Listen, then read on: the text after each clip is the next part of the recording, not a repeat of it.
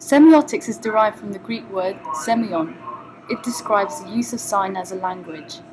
The study of signs in linguistics is known as semiology. This is a psychology of consumer behavior project on semiotics. Cultures rely on signs because all cultural practices and objects embody meaning. However, meaning varies from culture to culture. Semiologist theories can be used to understanding the nature of signs by decoding them to extract meaning.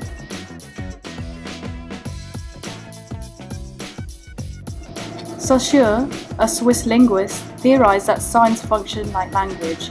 He states that a sign is composed of two fundamental components, which are combined to communicate meaning. These components are the signified and the signifier. For example, a stop sign is the signifier, and the signified concept is the command to stop. This is why we universally understand that we must stop when we see a red stop sign. Peirce, also a semiologist, theorized that signs fall into three different categories. These categories are icon, index, and symbol. Icon is a symbol that stands for an object by resembling that object, such as pictures, maps, and diagrams.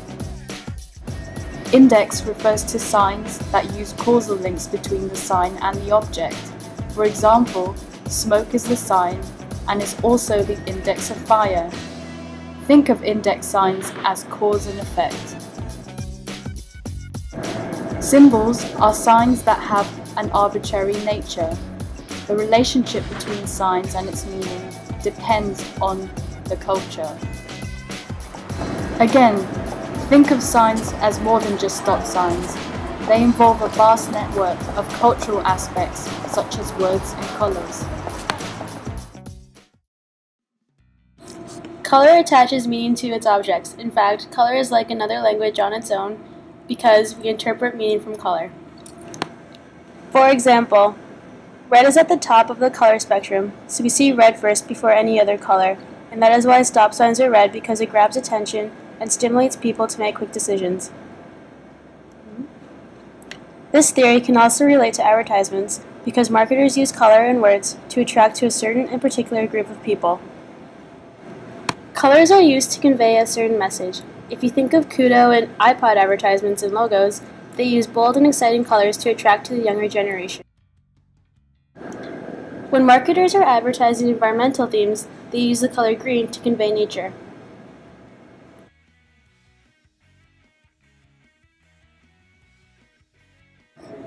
Louis Vuitton uses brown and gold colors to provoke prestige, wealth, and high quality.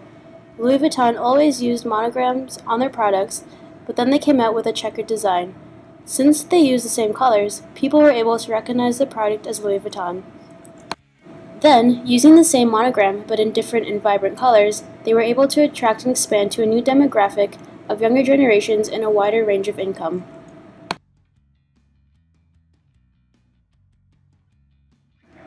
Louis Vuitton uses old-style serif fonts which correspond to elegance and sophistication.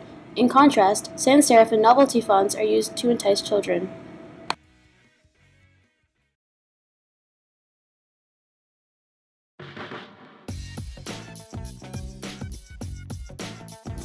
When designers produce logos, brand equity should always be at the back of their minds. Semiotics is brand equity management.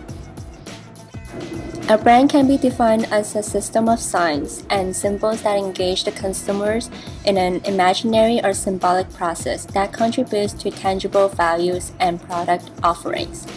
Symbolic communications ties to brand communications, like advertising, packaging, and logos. In logos, it is a complex matrix of signifying elements. For example, McDonald's. The logo of McDonald's is a visual icon.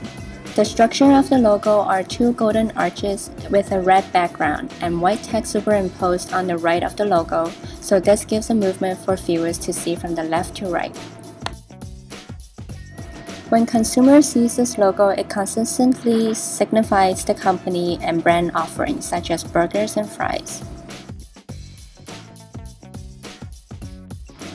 Similarly, when this logo is presented at a different time and place, it gives a different meaning. If it is seen in the US, people would think it's a cheap and unhealthy fast food. However, when it's presented in China, it's a special treat for children.